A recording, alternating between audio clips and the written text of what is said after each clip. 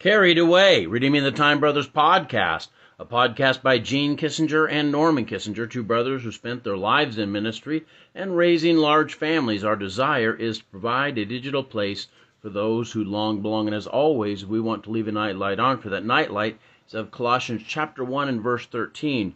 It says, "Who hath delivered us from the power of darkness and hath translated us into the kingdom of his dear Son." The Apostle Paul writing about the work of Christ as he's delivered us out of the dark works and world that we used to live in and translated us into the kingdom of light. What a good God. This word delivered is fascinating. Jerry Vine says that it has with it the idea of being conveyed, to being carried somewhere or to something. He said it also has the idea to turn away. And when it was used in Acts chapter 19 of the Apostle Paul, when he was turning people away from the other gods of that area.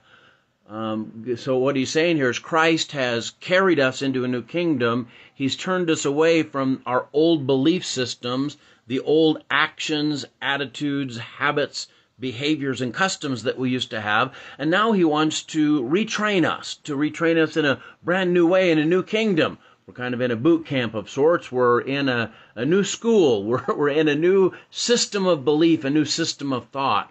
And so this idea of being conveyed or turned away from the old way to a new way is used even elsewhere. It talks about that we are new creatures. Old things are passed away. Behold, all things are become new.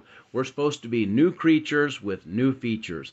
Take a look at your life today and ask yourself, are my life choices, are my actions characteristics of the kingdom of darkness or the kingdom of light? Am I living a dark way or a light way? Light is better. Dear Lord God, I pray that you'd help us to make the changes necessary, that our life would be in accordance with your word. Thank you for conveying us away from the kingdom of darkness. Thank you for taking us into the kingdom of light and making us a part of your forever family. Help us to rest well tonight. In Jesus' name, amen. Hey, God bless you. I love you, but Jesus loves you so much more. Have a great night.